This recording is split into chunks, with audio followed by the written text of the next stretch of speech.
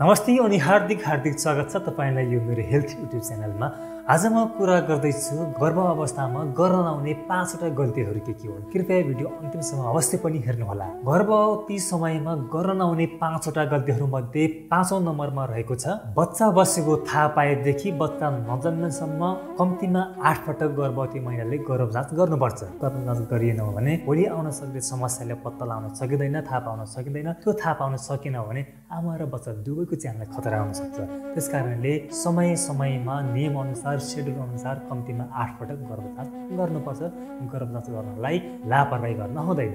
Number 4 मा रहेको छ पोर न्युट्रिसन अथवा कम पोषण। गर्भ अवस्थामा पोषणको एकदमै धेरै महत्त्वपूर्ण छ र गर्भवती आमाले हरेक दिन 4 प्रकारको खानेकुराहरू खानुपर्छ। गर्भवती आमाले खान नहुने धेरै कुराहरू छन्, जस्तै जङ्क फुड खानु भएन, जुन बजारबाट रेडिमेड भएर आउँछ, प्याकेटमा आउँछ, त्यस्ता खानेकुराहरू खानु भएन। घरमै पकाएको अर्ग्यानिक खानेकुराहरू खानु पर्यो। जाँड रक्सी चुरोट खैनी तमाकु यस्ता कुराहरू खानु भएन। राम्रोसँग नपाकेको मासु खानु भएन। धेरै मात्रामा कफी खानु भएन। यस्ता स्वास्थ्यले हानि गर्ने खानेकुराहरू खाँदाखेरि आमालाई त असर गर्छ, बच्चाको स्वास्थ्यमा एकदमै धेरै नकारात्मक असर पार्ने भएको हुनाले यस्ता खानेकुराहरूबाट आमा वञ्चित हुनुपर्छ। स्वस्थ सफा अर्ग्यानिक खानेकुराहरू आमाले खानुपर्छ। नम्बर 3 मा रहेको छ व्यायाम नगर्नु। गर्भ अवस्थामा शारीरिक रूपमा सक्रिय रहनु, व्यायाम गर्नु गर्भवती आमा र बच्चा दुवैको स्वास्थ्यको लागि एकदमै लाभदायक हुन्छ। नियमित रूपमा व्यायाम गर्नाले तौल मेन्टेन हुने, मानसिक रूपमा स्वस्थ हुने, शारीरिक रूपमा फुर्तिलो र स्वस्थ महसुस हुने र समग्र स्वास्थ्यलाई एकदमै धेरै फाइदाजनक हुने भएको हुनाले गर्भवती आमाले नियमित रूपमा व्यायाम गर्नुपर्छ। पहिलेको समयमा आराम गर्नुपर्छ, रेस्ट गर्नुपर्छ, काम गर्नुहुन्न भनेर भनिन्थ्यो। तर अहिले मानिसहरू धेरै अल्छी भएको कारण र मानिसको खानपिन पनि धेरै पहिलेको भन्दा अहिलेको फरक भएको कारणले शरीरमा धेरै किसिमका रोगहरू आउन सक्ने भएको हुनाले गर्भवती आमाले नियमित रूपमा अनिवार्य व्यायाम गर्नुपर्छ।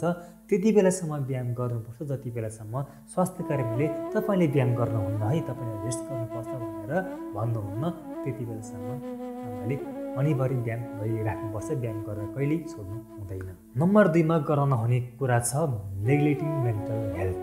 मानसिक स्वास्थ्यलाई प्राथमिकता दिन एकदमै धेरै आवश्यक छ। एन्जाइटी, डिप्रेसन, स्ट्रेस यस्ता लक्षणहरूलाई चाहिँ व्यवस्था गरियो भने त्यसले आमाको स्वास्थ्यमा त असर पर्छ।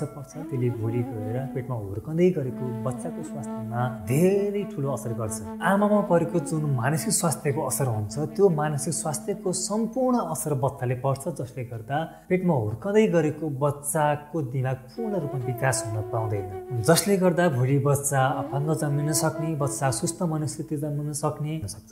यति बेला एक्लै बस्ने, तनाव लिने, स्ट्रेसमा बस्ने, मानसिक स्वास्थ्यले वास्ता नगर्ने यस्ता कार्यहरू चाहिँ गर्भवती महिलाले गर्न हुँदैन, जसको सम्पूर्ण असर गर्भमा हुर्कँदै गरेको बच्चामा पर्छ। नम्बर 1 मा रहेको छ इग्नोरिङ वार्निङ साइन।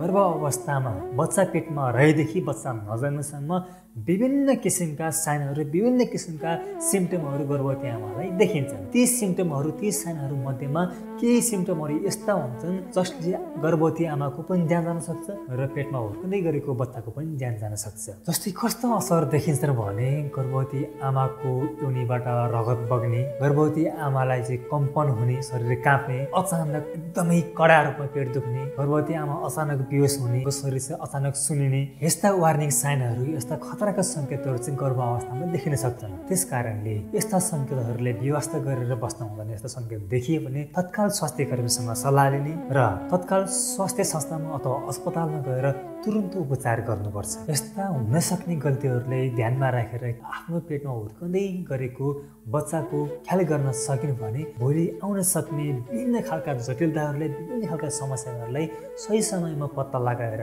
त्यो समस्याबाट मुक्त बन्न सकिन्छ अथवा समयमै व्यवस्थापन गर्न सकिन्छ, र जसले गर्दा आमा र बच्चा दुवैको भविष्य उज्जवल बन्न सक्छ। तपाईँहरूलाई यो भिडियो कस्तो लाग्यो? भिडियो मन परेमा कृपया लाइक, कमेन्ट र सेयर गर्नुहोला। केही कुरा जान्न मन लागेको छ भने कृपया कमेन्ट गर्नुहोला र हाम्रो च्यानललाई सब्स्क्राइब गरेर साथ दिनुहोला भन्दै यो भिडियोबाट बिदा हुन्छु।